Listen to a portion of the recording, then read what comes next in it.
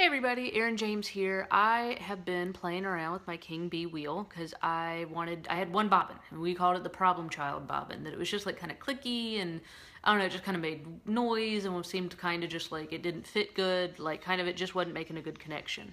And a friend of mine who just got an Echo and loves it had one bobbin, like her other two were good, and then she had one bobbin that she called the problem child bobbin too, that was just, hers made much more of like a squealy sound. So I'm making this video primarily for her because I was like, I want to try to fix this. So I am stubborn and cheap, which usually works to my advantage because I don't want to have to buy replacement parts for things, or, you know, I'm like, I'm gonna fix it. So anyhow, this was totally just born out of me being stubborn and cheap and wanting to fix things. So I have just sat down with some simple tools around my house and I've messed with this bobbin, and I think I've got a pretty good solution. It might not be like the, you know, completely silent, but, you know, definitely way quieter and much more better fit. Not a good sentence.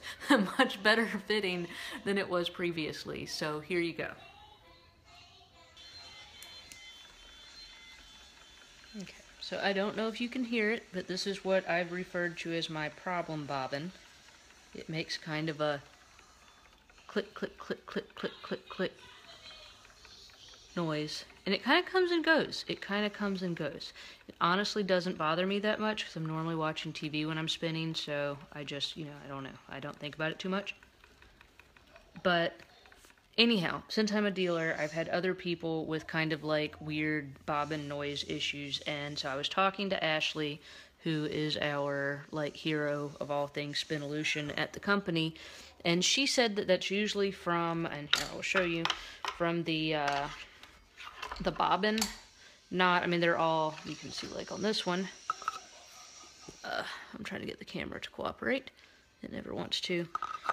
That just basically, this is the magnet in here, and stupid camera, the magnet in here, and then there's magnet in here, and you, well, first off, you want to make sure that this magnet is actually still attached here. Sometimes if the glue on the magnet here gets to where it's not as strong, and then the pull to the bobbin will actually become stronger than the pull to this or the glue, that you know, you'll find the magnet will be like hiding here. Like you'll pull it off and you'll be like, where's my magnet? And the magnet will be hiding in your bobbin.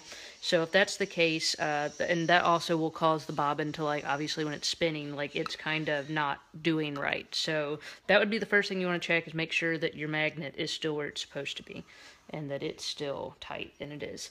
But if not, if it is hiding in here, you would take like your finger or butter knife or, you know, whatever, and kind of easily pop it out, and then you just put a little bit of super glue, like Gorilla Glue's my preferred glue, on the back, and just, you know, put it back on there. And that's a super easy, super common fix. So anyhow, first step, make sure your magnet's still where it's supposed to be. And this is a total experiment. What I'm doing here is, so since Ashley said that the bobbin not, you know, being kind of a problem bobbin is probably because it's not making as good of a connection on there as the good ones, I'm gonna look at these and try to figure out, like, maybe one of them's got like a hole's not the right size, or maybe some of these little grooves aren't the right thing. So that's what I'm going to be doing, and it's going to be a big experiment, and I will get back to you.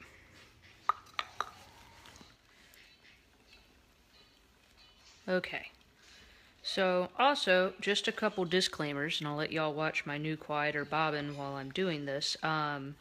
This is obviously just me messing around. This is my wheel. I did mention I'm a dealer, but none of this information is remotely backed by or guaranteed by Spinolution. So if you start messing around with your wheel or your bobbin and it totally falls apart on you, like, please don't be mad at Spinolution, because it was my dumb idea, not theirs.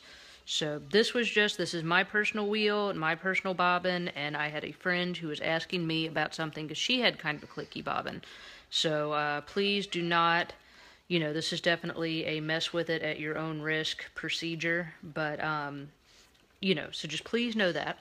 And the other thing is, this is a bunch of wood and magnets and metal, and it's a really sophisticated piece of machinery for sure, but you know, it's not going to be totally perfect.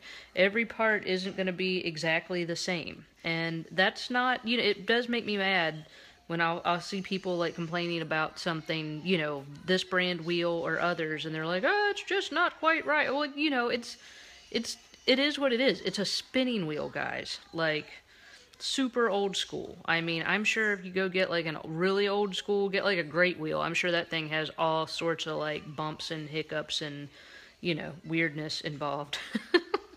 So, you know, definitely keep that in mind. It's not going to be just absolutely silent. Every bobbin's not going to be absolutely the same. So, but, you know, if you do have something, I totally, like, I get it. Repetitive noises make me want to punch myself in the face. So, you know, I get it. So I'm much happier with this, and I'm going to shut up here in just a second. See, it's really quiet. It's really quiet now. This is the same bobbin. You can see it's got the same purple thread on it. Another thing to keep in mind is sometimes I feel like when I have less or more yarn on here, or if it's like more on this side or more on that side, or, you know, whatever, like it's spinning, it's balanced. So, I mean, if it gets kind of out of balance, then, you know, you might hear more or less of a sound. So also keep that in mind. I would suggest moving pegs pretty often to keep your yarn pretty uniform, and I think that'll also help cut down on the noise. And, you know, so make sure you're moving your yarn steadily that way. And another thing I'd noticed with what I'd been using and why it hadn't really been bothering me was I would put singles on my other two bobbins that I felt like were quieter. And then when I two-plied, I would use this bobbin, the louder bobbin, and I felt like it made less noise going the other way than this way. And that might totally be my imagination, but something to play around with. And that way it wasn't really bugging me, because that was just always like my two-ply bobbin. So, you know, that way it was going the other way, and it was still totally usable and fine, and, you know, whatever. So, anyway, here's the tips. Okay, so what I did to get this bobbin to be more quiet was I was studying it, like I said, studying it, and it just looked like if there's any sort of debris, like, you know, leftover glue or like a little piece of wood or whatever, blocking, even if it doesn't look like that big of a deal, blocking the metal part on here, the metal ring, it's not going to make as solid of a connection. So, same thing with these little, like, ridges here. If I was looking at some of my other bobbins and I felt like some of the ridges in the good bobbins were a little bit deeper, so I felt like that was letting, this is just totally me messing around, I felt like that was letting the washer get down in there further, which was going to let that magnet and the metal piece have a better connection. So that's what I was trying to do, is come up with a way to have a better connection between the magnet on the flyer and this metal ring. So what I did was, first thing I did is I just used a, this is Purple Power, I think, just like a degreaser, any sort of like household degreaser cleaner. I just put some on a paper towel, and, you know, I wiped down in there really good to make sure that there wasn't like some sort of weird little piece of glue, and, you know, just cleaned it out, and then, you know, blew, you know, any sort of little wood debris out, and, you know, really just cleaned it very thoroughly. You could get a Q-tip after it, but this is just a regular old kitchen household degreaser, so nothing too hard. And then what I did was I took one of my favorite fix-everything tools, a small flathead screwdriver, and all I did was I just very gently is the key word here, just went around this metal part, the metal ring, and just kind of, once again, was just, even if it was something I couldn't really see, tried to get any sort of glue or funny little wood piece or whatever off of there. And I would kind of go in with the screwdriver and then go in with the degreaser. And then you could also take this kind of more side, like this was going more that way to get the metal part. I also held it straight, if y'all, there you go, now you can actually see, straight, and kind of twisted it the same way, but where I was maybe making this, you know, just really gently scraping the wood ring here just to make sure it was, you know, uniform, and just there wasn't like a weird snaggy part or, you know, anything in there. And I would just alternate between kind of cleaning it up with the flathead screwdriver and then wiping it out and blowing on it. And like I said, you don't want to like really get in there and gouge at it like all at once, especially if it's a little, you know, the wood's a little damper from the degreaser. Like really, you don't want to like chisel at it. But I just would gently go back and forth between the two things until I felt like that was a little bit of a cleaner circle. And the other thing I did was, like I said, I compared my other bobbins to this one, and I felt like this is one of the good ones, I felt like the ridges here were a little bit sharper and cleaner on this one than they were on this one. So what I did, that same thing with the screwdriver, was I just kind of went through and, you know, just really gently, and you can tell I did sculpture class and art class, so, you know, I felt like pretty comfortable, you know, messing with it. Went through and just kind of cleaned up, like I said, any sort of little funny spot. And just, you want to just go slow and gentle and alternate between, you know, blowing on it, and then, you know, just the idea I was going for was just making these ridges a little bit more cleaned up and sharp.